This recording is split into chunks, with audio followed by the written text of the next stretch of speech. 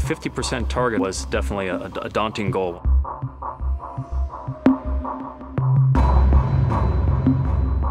We want to develop the most fuel-efficient truck running on the streets in North America. The question was, how aggressive would we need to be?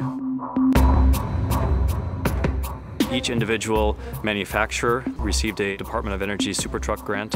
We immediately embraced it because it fit exactly our long-term strategic plans. We want continuously to improve fuel efficiency. They not only wanted us to look at technologies that could be implemented in, say, the next 5 to 7 years, but also technologies that were 10 years or plus out. We had to do a clean sheet approach. We looked at the very beginning over the external aerodynamics of the vehicle. You try to take your ideas and shape it into something and then test it. And you say, okay, is that aerodynamic? And once you get there, it's a question of how do you turn that into a real truck? So the first phase was identifying and measuring our baseline and then figuring out what we needed to do to get to 50%. The cooling team had to work with the aerodynamic team to say, okay, yes, we both need to meet our goals, but how do we do it together?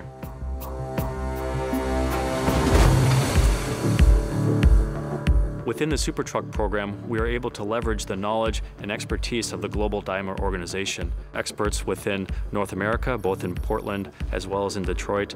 We have our Global Hybrid Center in Japan. Our powertrain experts, they came from Detroit and from Germany. You can really leverage expertise across the globe, across different national labs, and that really accelerates the development of the technologies. So SuperTruck features the integrated Detroit powertrain.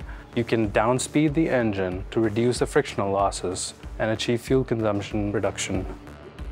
In order to overcome the trade-off between aerodynamics and cooling, we came up with an innovative grille design. So open the grille only in times when cooling required and close the grille under high vehicle speeds in order to improve aerodynamics. Waste heat recovery was not something that heavy-duty trucking had at all. So what we try and do with heat recovery devices or systems is to recover some of that energy, especially from exhaust, which just escapes out of the tailpipe, and utilize that to drive the truck itself, thereby reducing fuel consumption. The contribution to trailer aerodynamics was certainly a very surprising thing to us. We looked at the nose cone, trailer side skirts, and the boat tail. Over 2/3 of the benefit actually come from the trailer. How that affected the tractor, things like eco-roll and hybrid, we had more energy to recuperate simply because the tractor and trailer were more aerodynamic as a system.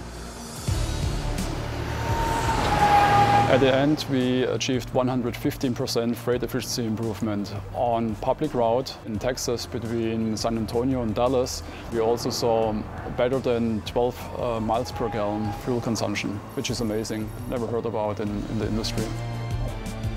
A 1% in freight efficiency over the 10,000 vehicles running at 120,000 miles per year, I mean, you're saving millions of gallons of fuel. We have to invest in the future, not just of our company or the economy of the United States, but in the future of the entire planet. We were able to work on very high-risk, high-reward technologies and provide functional demonstration on a line haul vehicle. The SuperTruck program provided us the opportunity to see what's really possible, not today, not next year, but many years into the future.